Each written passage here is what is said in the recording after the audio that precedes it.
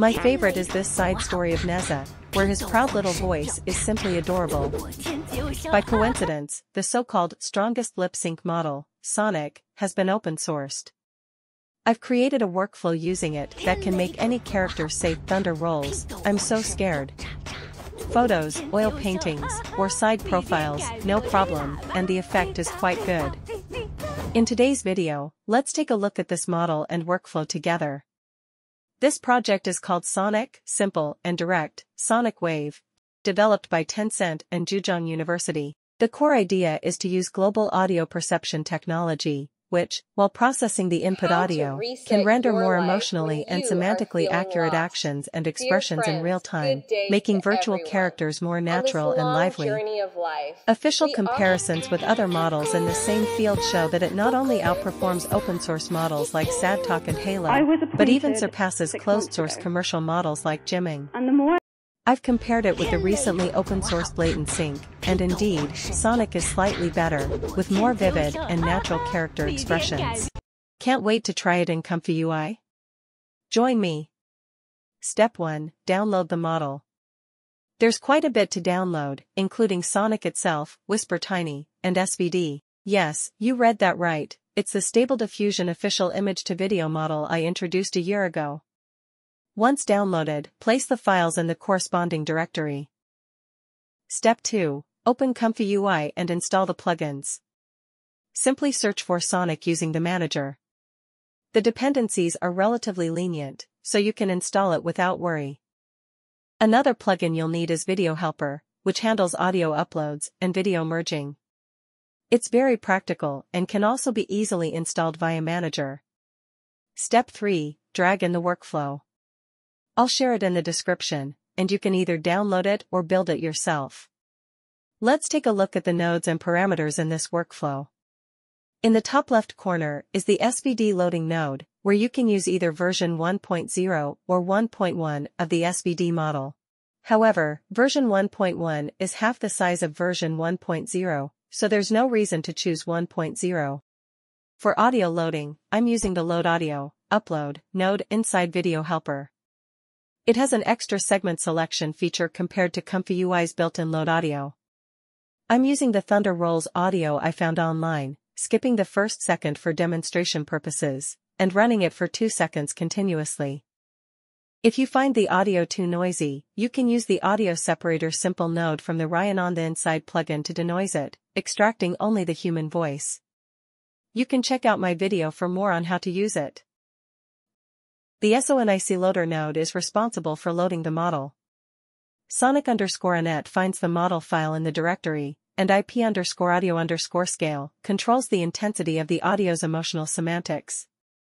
You can adjust this based on the final output. Use_interframe determines whether to enable frame interpolation, and type determines the computational precision of the model, ranging from FP16 to BF16 to FP32, with increasing GPU load.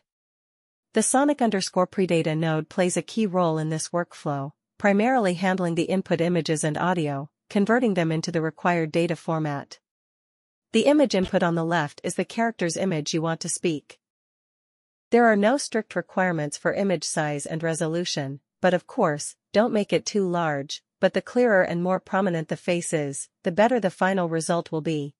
Expand_ratio controls the range of face expansion after detection and cropping by the YOLO model.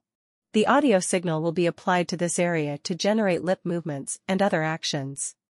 Min_resolution determines the final video size. The input image will be resized to maintain the aspect ratio until its shortest side matches min_resolution. Duration limits the maximum length of the audio to prevent the model from running indefinitely. The next node, SONIC sampler, handles the sampling process. Dynamic_scale adjusts the dynamic range of the movements. This is the parameter you'll likely need to modify the most in this workflow, with a range from 0.5 to 2.0. We'll demonstrate the effects with different settings shortly. Keep the FPS at the default value of 25. Finally, the Video Combine node is responsible for merging the final video. Similar functionality has been used in examples like HuanYuan Video and Anime Diff, but this time, don't forget to connect the audio too. After clicking Run, the effect is quite impressive. Although it only runs for 2 seconds, the lip sync is perfectly aligned. And the preview looks very realistic. Next, let's compare the results with dynamic underscore scale set to 0.5 and 2.0. Personally, I feel the lip sync and the overall movement amplitude of the character are noticeably different, and you can adjust it as needed. The audio length theoretically has no limit. In the official example, there's even a 9-minute long video, but keep in mind that VRAM requirements and sampling time will increase, so use it within your system's capacity. My local 4080 GPU requires about half a minute of sampling per second of video. Overall, this model is quite good and worth trying. Now, let's talk about its shortcomings. The closer the target character is to a real person, the better the final result. On the other hand, if you input an animated character or a doll, the effect might be poor, and it could even result in errors if the face cannot be detected. Additionally, since it uses an SVD model from about a year ago, some images may occasionally have ghosting artifacts. For example, the Mona Lisa effect here has a bit of a creepy vibe. For those encountering this problem, you can first generate a 0.5 amplitude video of a real person, then use the lip portrait workflow to transfer the effect to the Mona Lisa, and that will easily solve the problem.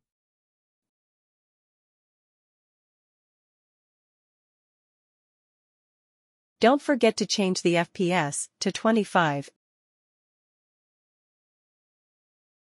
and connect the audio to see the effect.